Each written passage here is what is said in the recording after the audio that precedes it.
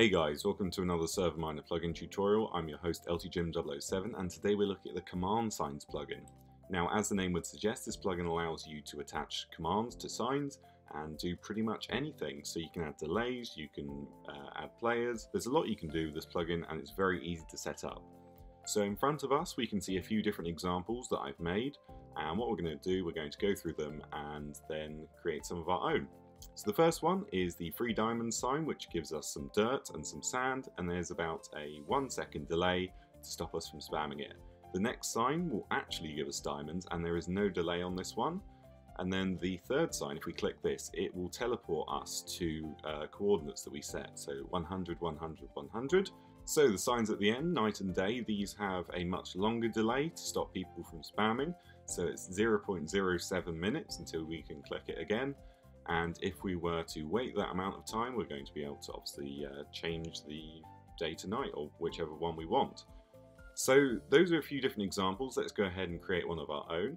So if we just place down the sign, you can use format codes, color codes, just make it as awesome as you want. I'm just going to write one word on it, make it nice and boring.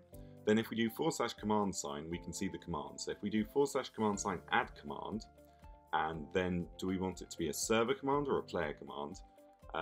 Then we can write the command without a /. So give player in these weird V-shaped brackets, whatever they're called, and then we're going to give the player grass and 12 of grass. So if we were to spam the item, we're now going to get 12 grass every time we click it.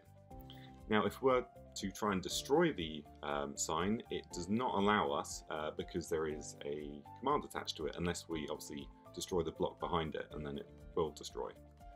So let's go ahead and create a teleport command just to show you how that would work. Very, very similar. We can just change it to TP or teleport, whichever one is easier, so probably TP. Player in the weird V brackets, and then the coordinates, so just 100, 100, 100, and that would teleport us a few different blocks away. So let's go ahead and show you how to create a delay for these signs. So we don't want people spamming this diamond sign and getting unlimited diamonds.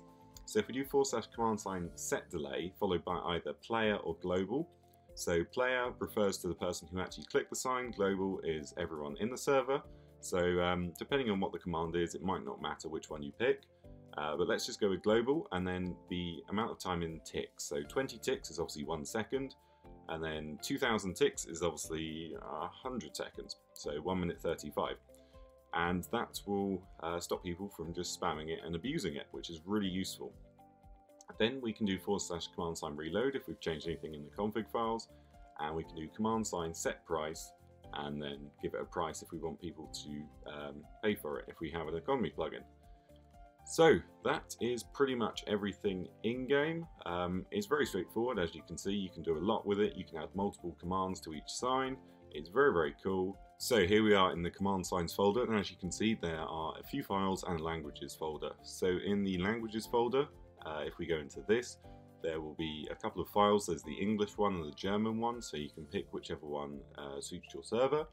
And then if we go back into the signs.yml, in here, this is going to save all of the data regarding the signs that you create. So the commands, the delay, the sender, the price, all of that good stuff.